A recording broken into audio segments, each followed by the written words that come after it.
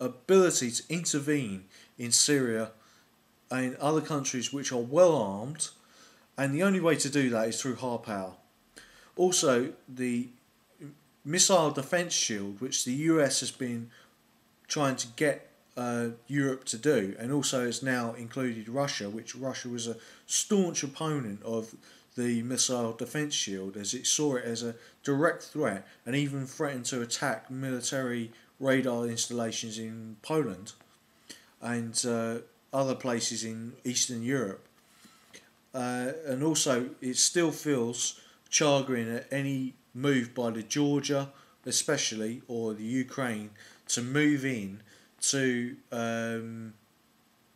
NATO or even the European Union. Even though Russia is making openings to try and enter the European Union, which is what I've hoped. You should never underestimate the Russians. Hitler did to his eternal cost and his own destruction. The Russians are a hardy people. They have a good culture, outstanding culture in some respects, in folklore and in the musical plays and literature that they've produced. But they are still a people who've suffered barbarianism and poverty. And so, therefore, to take on Russia will be the biggest project of the European Union has ever had to face. We have to do somehow to get Russia to decrease its military Keynesianism, because it spends an inordinate amount of money on its military, as it did during the Soviet era, when Russia was a subject of the Soviet Union, and the Soviet Union was spending 15% of its GDP on weapons. So you can see the arguments for or against military Keynesianism, but I would argue that if Europe is to be able to be recognised as the preeminent military power, and maybe it doesn't want to be, maybe it wants to be seen as the premier economic hyperpower, which is able to project its economic power across the world, and like they said about McDonald's and Coca-Cola being the first signs of American imperialism, maybe the first signs of a European dominance over the globe is that Chinese are buying Mercedes cars and other things, and the troops really do come in at the last moment.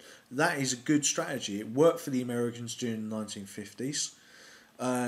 Where their economic powers and military power was almost Roman in power. And as Niall Ferguson said, the Americans saw the Europeans in the 1950s and even today as military wimps, but they're a handy place to have bases and things, especially when you want to intervene in the Middle East. But Europe has to steer its own course here. Europe needs European armed forces, European carriers which are able to be equal to the Americans, if not better. We need to be a maritime hyperpower, as I said in the Westmark, why we need a Western world. And I'm treading on that territory of that video there, but we do need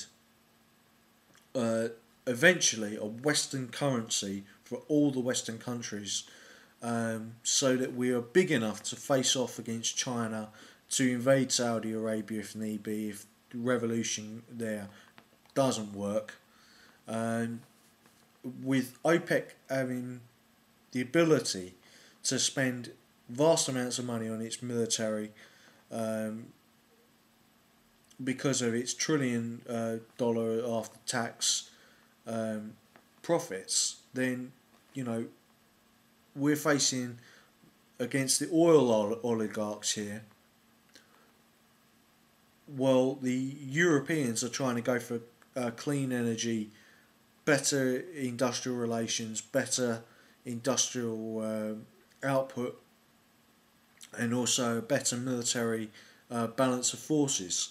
You cannot simply have a brilliant economy and no military ability to project force. The Persians and Chinese in their age did this same thing. The Indians did it, where they produced everything in the world that people could want, and this was a tempting target for people like the Mongols, who did everything that they could to produce a military culture and a military ability to project force. There wasn't many of them, but they projected force. Now, because their society was completely militarized. Also, the other German states during the time of Frederick the Great were tempting targets because Prussia was a military, secular state which had very low living standards, but had a good ethics and a good military, and it was tempting for them to take over the more industrialised parts of Germany. So we've seen two examples of this in this video, although there are many others in history. And of course, the Indians didn't learn from their lesson. The Persians didn't learn from their lesson. The Chinese didn't learn from their lesson. And not only were they conquered by the Mongols, they were conquered later by the British Empire, which assumed everyone else and became the global hyperpower. In fact, if any empire having over a quarter of the world's surface and a quarter of the world's population ever came close to completely dominating the world, it was the British Empire. But as Niall Ferguson said, the Americans weren't good at projecting people and colonising other countries, and so they developed an informal empire with puppet client states. So they were good at military Keynesianism, the Americans. It was what saved their economy during World War II, by producing a surplus of military forces. But it is what is destroying their empire now, because weapons are a sunk cost. Every time you produce a weapon, somebody else produces a better weapon or a better defence against that weapon. So therefore that is the poison chalice of military Keynesianism. But you do need to grasp the grail of military Keynesianism, so to speak, on the positive side, to have a defence of your civilization and to be able to expand your civilization. And that's the lesson that the Europeans need to learn. So I'm being a bit hard on the Europeans this time, but I am very pro-European. I do want Europe to be a global hyperpower, to dominate, and the world to be dominated by Europeans in the most widest sense of the term. Those people who believe in life, liberty, the pursuit of happiness, economic and social rights, the values of the European Union and the United States and Canada and the Western world, wider Western world. And that's what this video is in defence of. Robert Gates himself has thrown his torch into the fire to make it blaze and make us think about what's going on. And because he's coming to the end of his term, he's able to speak freely.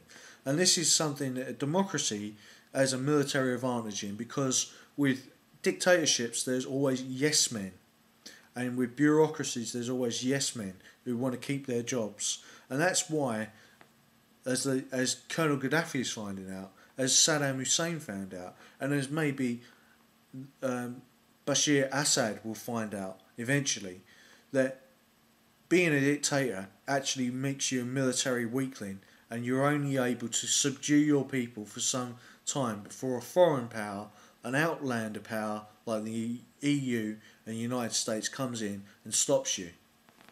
Now, will this happen? Are we able to intervene in Syria?